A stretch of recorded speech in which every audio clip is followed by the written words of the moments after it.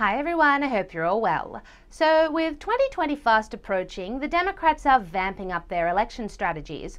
Whether it's the nominees making increasingly wild promises of open borders and radical climate change action to Nancy Pelosi making increasingly wild claims of impeaching Donald Trump, it is all happening in the United States political arena. So just what is happening? What is the latest scoop? Who said what about what and when? Who's been caught out in what lie? Who's had the latest hysterical rant? Well, in this video, I want to examine a few key recent happenings on the electoral landscape, some of which are kind of being overlooked by the mainstream media. So the first thing that I would really like to address involves none other than everyone's favorite fake Native American, Elizabeth Warren. Now, I do not have a lot of time for Elizabeth Warren. She is so far to the left on things like immigration and health care that no sensible person could possibly take her seriously. Her plan to abolish private health insurance entirely in favor of a single-payer system is further to the left even than Australia, and we have quite an expansive Medicare for all system. Then, of course, there was that time she tried to appeal to the young by live streaming in the most god-awfully awkward manner possible. Hold on a sec. I'm going to get me a beer.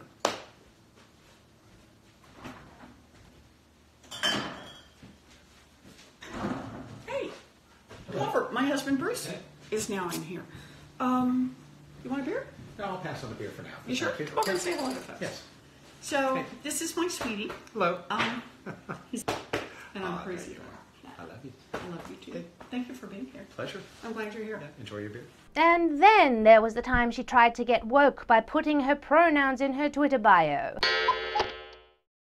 Anyway, Elizabeth's latest gaffe, shall we say, is a bit of a long-term one. In fact, it extends back to 2007. During her presidential campaign, Elizabeth has claimed a few times that back in 1971 she had been working as a special needs teacher for a year. But at the end of that year, when she was visibly pregnant, her boss apparently did not invite her back for a second year because of the pregnancy. She has claimed this in September at the Democratic Party presidential primary debate, saying, "But at the end of that first year, I was visibly pregnant, and back in the day, that meant that the principal said to me, wished me luck, and hired someone else for the job." She made the same assertion in August at a town hall, saying, again, that at the end of that first year of teaching, the principal did what principals apparently did in those days, wished her luck, and hired someone else for the job. And she made this claim a third time in April at the National Action Network. Teaching special needs kids is a calling, but I finished the first year visibly pregnant, and back in those days, it meant you didn't get invited back. That's how it was. Sounds all very sad, doesn't it? How she, an aspiring school teacher who dreamed of influencing young minds for the rest of her life, was shunned by a sexist male principal, forcing her into domestic servitude until she picked herself up and went to law school. Now this would make her a feminist dream candidate. That is, if it were true. Footage has come to light recently of an interview Elizabeth did at the University of Berkeley in 2007, where she talks about that time in her life but gives a very different account. It was in a public school system, but I worked with the children with disabilities. And I did that for a year.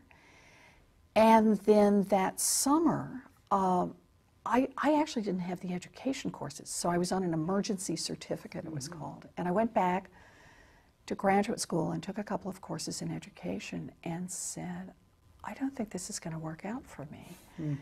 And I was pregnant with my first baby.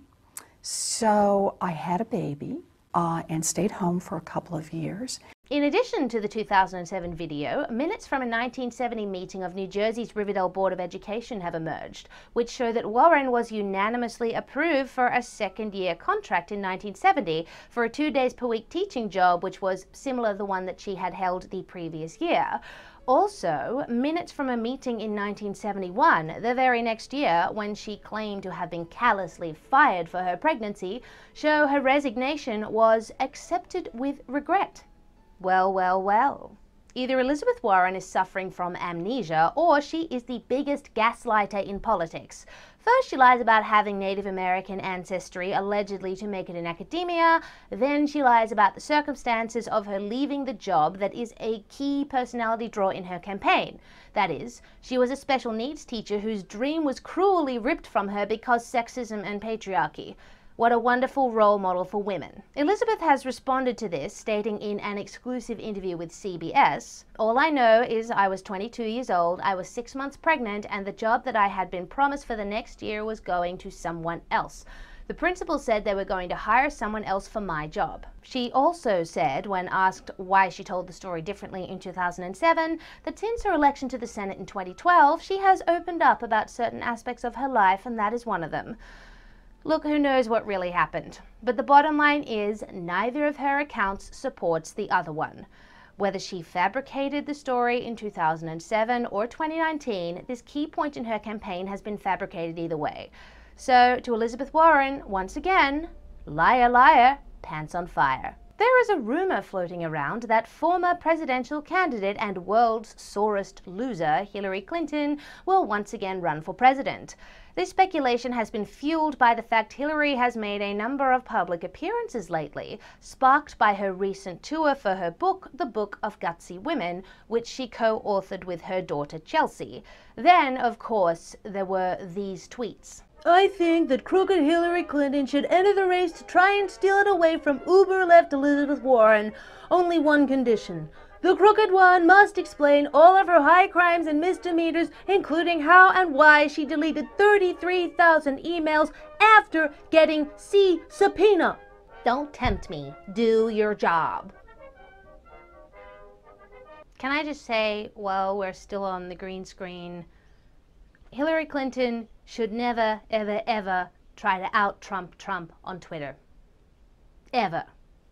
So why would a few public appearances and a tweet or two mean a potential 2020 run?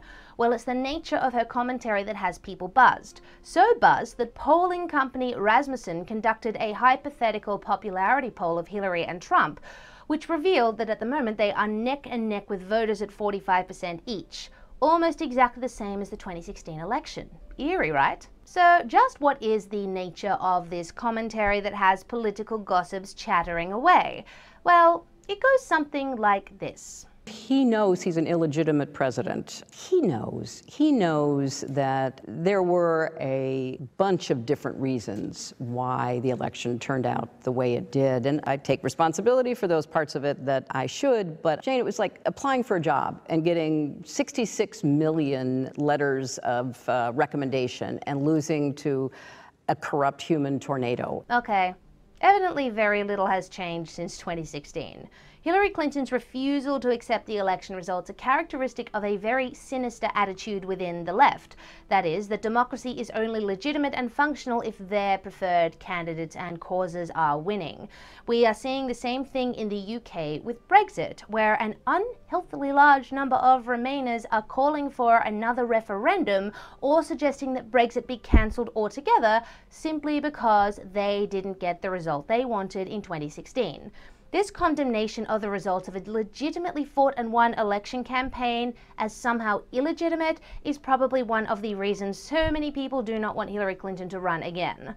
As for me, I'd love her to run again. 2016 was such a fun year. I mean, who wouldn't want Trump v. Hillary 2.0? Am I right? Then, of course, there is the impeachment issue. Look, a lot of information has come out about it in the last week or so, way too much for me to go into in detail here. It actually needs its own video, I think, to do it justice. But it's important to remember two things. First, unlike when Bill Clinton was impeached, there is no single concrete thing that the Democrats can point to that Trump did wrong. It all comes down to the interpretation of the phone call with the Ukrainian president and how you perceive that kind of conversation between world leaders. The other thing to remember that is in order for Trump to actually be removed from office, there would have to be a 2/3 supermajority in the Senate. Since the Republicans hold the majority in the Senate, it would seem highly unlikely the impeachment enthusiasts could achieve even a simple majority of over 50%, let alone 2/3. So this whole thing is just political theater and virtue signaling and serves only to distract from the campaigns of the 2020 Democratic presidential candidates.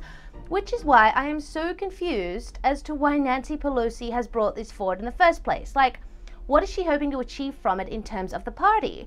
Unless, of course, she simply wants Trump's 2020 campaign to be marred by the shadow of impeachment because she has so little faith in her 2020 Democratic candidates to win on their own merits. Now that, I think, is a fair assumption. I mean, let's be real, they're not great candidates, to say the least.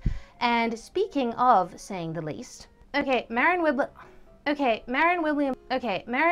Williamson. I cannot even say her name properly. Marianne Williamson, like, what even is that? She is weird with the crystals, and she's got the kind of author creative thing going, and that's fine, but she is very clearly a hippie, and the last thing we want is for a hippie to be the leader of the free world. And then there's Castro. I mean, and I keep wanting to call him Fidel Castro, and obviously that is not his name. I mean, he must be one of the most self-righteous open borders people you can possibly imagine, because if you know what he did the other day, he literally led a bunch of asylum seekers from beyond the border in Mexico to the US border and demanded they be let in while they await their claims of asylum. And of course they were refused because of the kind of stay in Mexico policy. But of course Castro was like, oh my God, it's so cruel.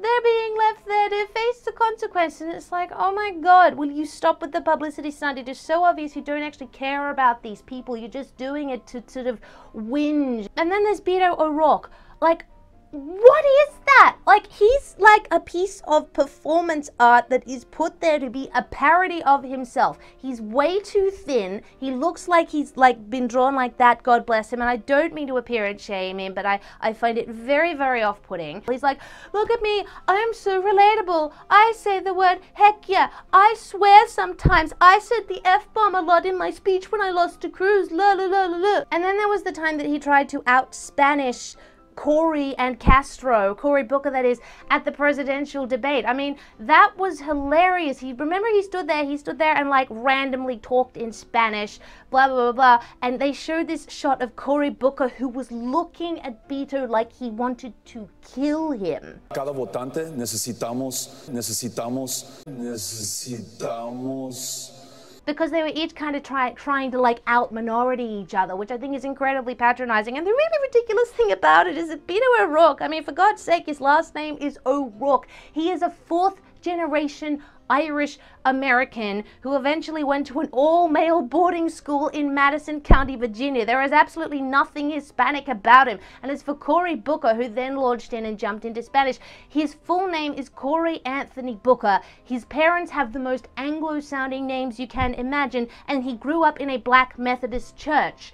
Hispanics are generally Catholic. And look, I'm not saying that non-Hispanic people can't be fluent in Spanish and shouldn't speak Spanish, etc., so don't make that assumption. I'm just saying, on a grand scale of virtue signaling within this context, what Beto and Cory are doing is just laughable and so transparent. And speaking of Cory, like, again, he's another one. All he seems to do is race bait and get hysterical. It's race, race, race, race, race. Trump is this, Trump is that, Trump hates everyone. It's like, well, I'm sorry, but your obsession with race is racist in itself. And that's the same with all those kind of race baiting Democrats. It's like anyone who is like into sort of racially dividing people has to be inherently racist, because that is actually a racist thing. And speaking of race bait, it's like, do not even get me started on Kamala Harris. I think she is probably my least favorite of all of these really terrible candidates. I mean, my introduction to Kamala Harris was during the Kavanaugh hearings last year. Like that time she waited when she was questioning Kavanaugh in the Senate till the very, very, very, very, very last minute of her 5 minutes or whatever time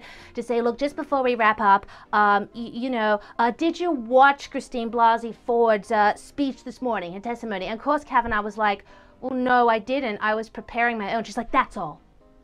He's like, but I was preparing my own. No, that's all. And I'm like, the reason you have done this is to try to paint him as some sort of misogynist who's not going to watch the testimony of this woman who's brought these allegations against him.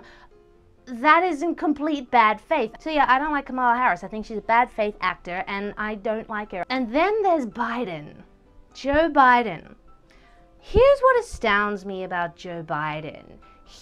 How can the Democrats, who are allegedly the party of Me Too and respect for women and anti-predators against women, have a known lech who has been very disrespectful of women's personal space, invading their personal space in a very creepy way, which is behavior that they apparently roundly condemn? How is he a Democratic candidate for president and one of the front runners in the polls? I mean, oh my God, if you wanted an example of how hypocritical the regressive left is, this is it. They are so tolerant of bad behavior on their own side. It is like laughable. So there's my, I guess what you call US election special. I'll keep you updated on all the kind of little tidbits like that that are coming along that maybe the mainstream media is not reporting on. And look, I think all I can say is that 2020 is around the corner and it's going to be a bumpy ride.